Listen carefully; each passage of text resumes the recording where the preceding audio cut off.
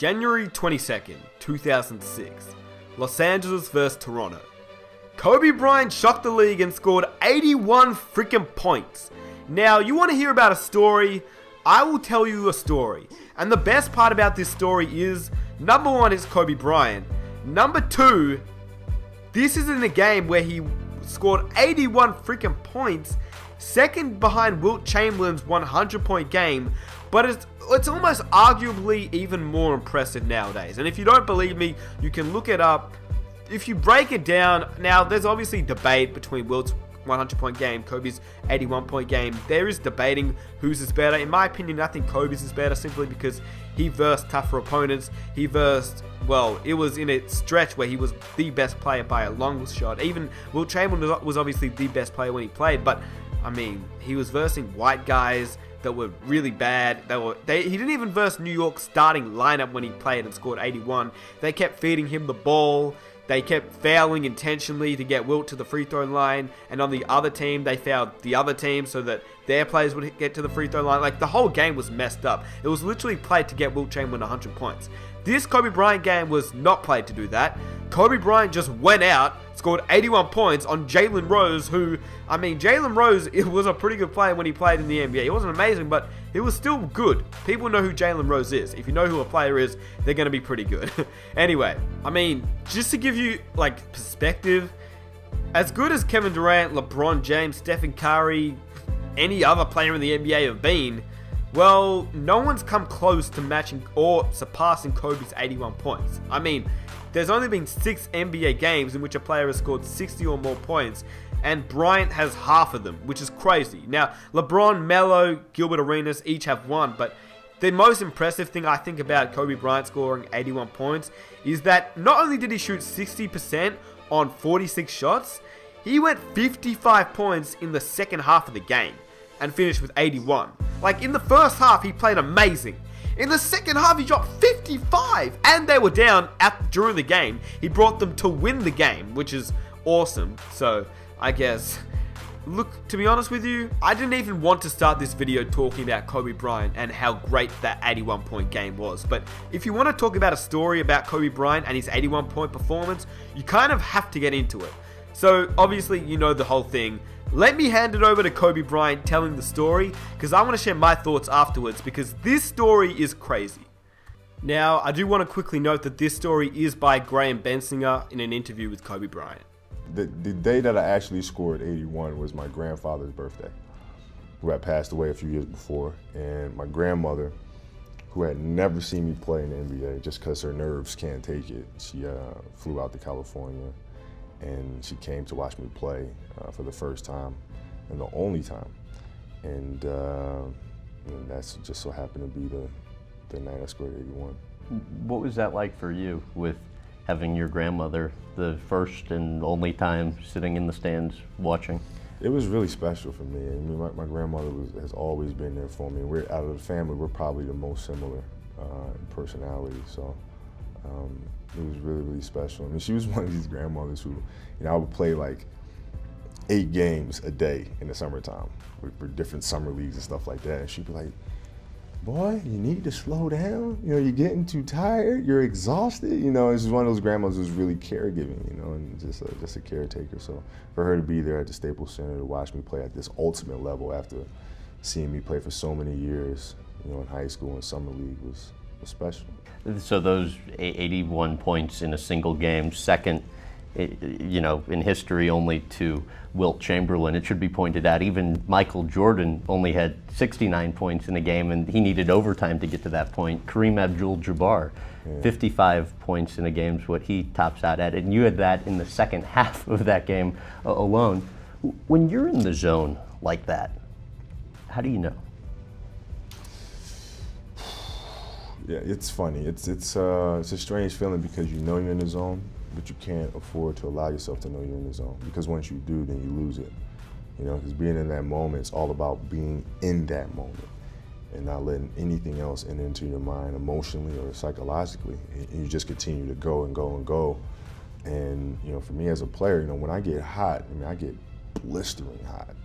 And it's something that I just had to kind of keep going and not take my mind and focus let my focus shift to something else. What's different about it, though? I mean, when you're in the zone like that relative to an average game? Oh, it's such a sense of calmness and focus. And it's almost a sense of desperation where nothing else matters. Nothing. Nobody talking to you, not a fan sitting over here, nothing is relevant. The only thing that's important is the moment that you're in. And it's tough to find that space on a consistent basis, but I think that's what makes sports so compelling. I read somewhere after that game that you said it actually slowed down for you. Yeah. How so? Well, just because of the fact that I was so hot shooting the ball. Now I can pick and choose whatever I did out there on the floor. So it was almost like the defense was at my mercy, and because of that, I could anticipate everything that was going on because I was dictating everything that was going on because I was so hot. And so it kind of gives that feeling that everything slows down. So that's the story. It's pretty crazy in my opinion. It does remind me of a lot of other stories I've heard of in basketball, but not the NBA, because for me, it really reminds me of the story about Chris Paul.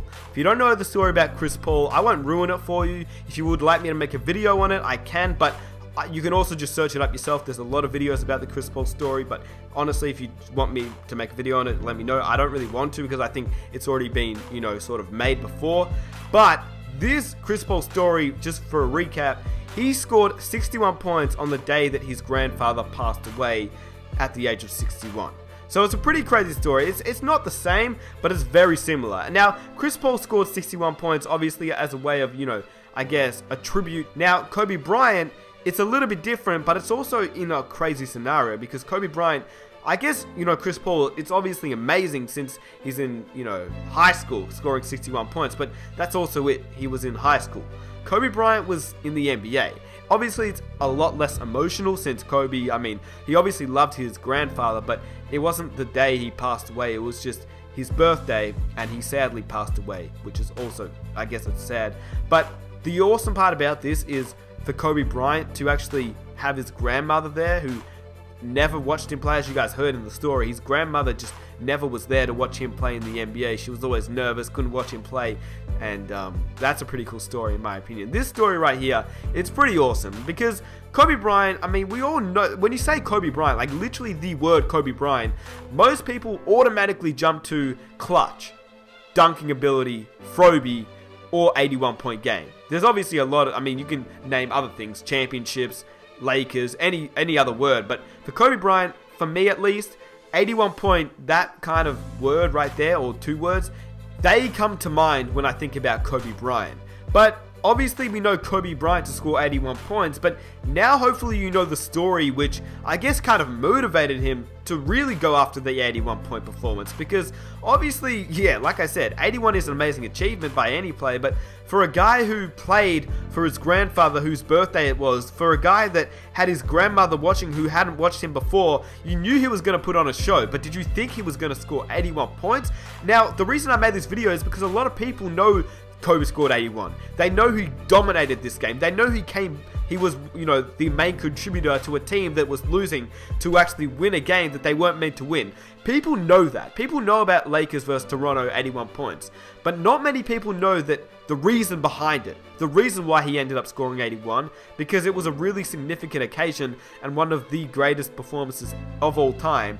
And that is the main reason he went after the 81-point game, because of his grandmother, because of his grandfather, and I think it's just an awesome story that hopefully you guys now know about that you may have not, because I never knew about this story, so hopefully you guys learned something new. So with that being said, if you guys enjoyed this video and you enjoyed this story, hopefully you guys can leave a like. Let's aim for 4,000 likes. That would be awesome. I'd really appreciate it. If you're new around here and you want to hear more stories just like this one, definitely hit that subscribe button. I've got a lot of NBA stories coming out, as well as just NBA content in general, so definitely stay tuned for the NBA content, and let me know down below if you guys knew about this Kobe Bryant story, because I definitely did not know about this story at all, and I think it's one of the best stories ever. I think it's just pretty cool. Like, 81 points is awesome, but the way he did it and the reason behind it, man, I could talk about this forever. And also the Chris Paul story, if you guys want me to make a video on that, if you don't know about it, I can, but I think most of you guys probably do know about it, so let me know. If you do, if you don't, yeah, that's pretty much it.